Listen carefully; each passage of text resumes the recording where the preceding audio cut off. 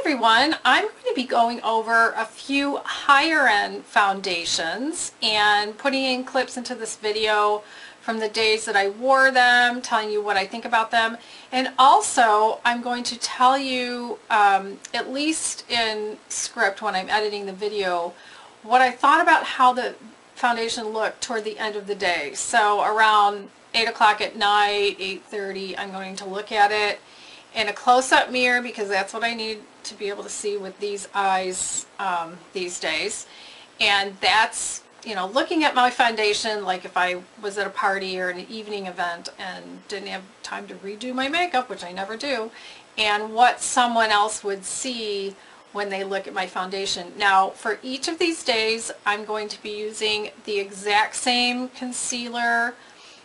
I've been finding that my skin and my foundation looks better if I'm not using the one kind of primer I have. And also, the other thing I was trying, because all these people were talking about how Wayne Goss said, and he does in one of his videos, put on some powder, translucent powder before the foundation, and it helps the foundation not sink into pores. Well, I didn't necessarily find that to be true for me. So I'm not putting on powder before foundation. It's just the same concealer every day and then a higher end foundation. I'll even tell you what color I'm using, and of course click the box below, click show more to open it up, and I'll have links to all of the products I'm using. Alright, so let's get started.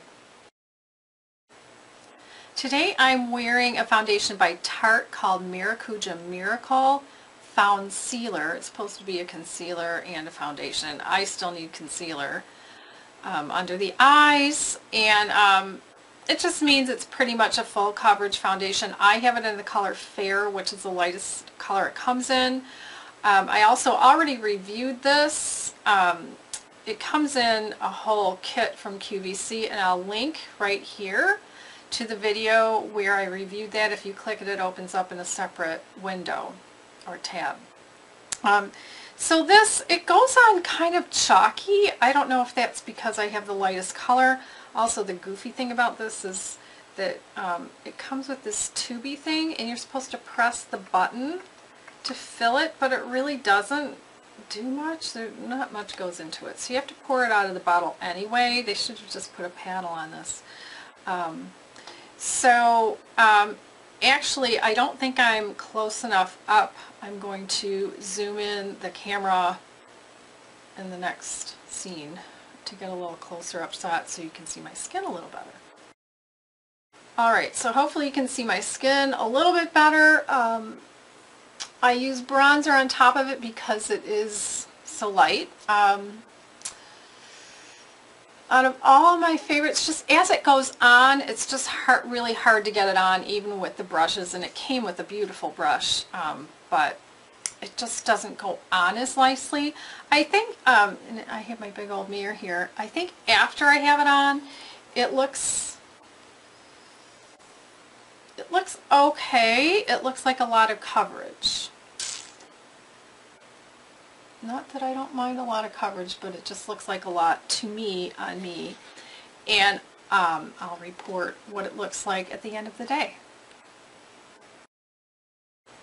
Today I'm wearing Makeup Forever foundation. It is the Invisible Cover Foundation in color number 115. I've already tried this several times, and so far I'm liking it a lot. Turn over my magic mirror. It's called Invisible Cover, but it is, I would call it a full cover foundation. And so far it's performing a lot like my Emlin foundation. So I will report in the corner up here how I liked it at the end of the day. I can still see it.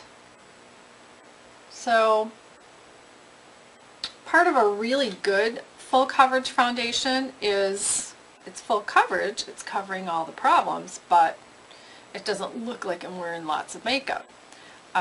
So I think a lot of, for this segment that I'm doing on my higher end, I'm going to be comparing this one to the Emlin and going back and forth because they are really close in how they perform. Today I'm wearing Emlin foundation. It comes in a bottle like this, but this is not the color I use. The color I use came in a bottle like this because when I bought it in the past in burnished fawn, sometimes they run a promotion where they'll include for free another ounce, which, you know, this is an ounce, which is a great deal in this little travel bottle, which has been great for traveling. So today I'm wearing the burnished fawn, and it's the second darkest color. They have the ivory as the lightest. So the sun isn't out today. I'm not getting this bright light. It's full coverage. It doesn't necessarily look like full coverage like some of the full coverage drugstore brands that I tested. There's the dog again. But I am lighting. For years I've worn this color, but now I'm thinking I like the lighter color on me. Maybe I like the lighter color on me in the winter. So let's see how it holds up at the end of the day. Of course, I'll post it over here on the right side of your screen to see just how it looked and how it performed. I'm wearing Emlin foundation today in the burnished ivory, which is their lightest color. It comes like this. I don't know if it's reflecting a little bit too much. For years I wore the burnished fawn, so this is one color lighter. I'm liking the lighter color. So looking at it in my magic mirror over here, it's not as cakey as some of the others. And for years I would put on foundation just with my fingers. I am liking using the flat brush or the Real Techniques Expert Face to get around the eyes and the nose, just to blend it a little bit into the pores. So this is definitely one of my favorites. We'll see how long it lasts. I do have an event this evening. If it looks bad close up at 6 o'clock, I might even clean off my face and start over and put on new, because I haven't liked, as I've been paying more attention and filming these segments for both the drugstore foundation and the higher end foundation, taking a look really close in a close-up mirror around 8 o'clock at night. That's what people see when they're, you know, standing right by me at that time of day. The foundation's just not looking real good in here, a little bit in here, but mostly in here and in here. So we'll have to see about that. So that's my test on high-end foundations, a few of them anyway. And the winner, but not by much, is Emlin.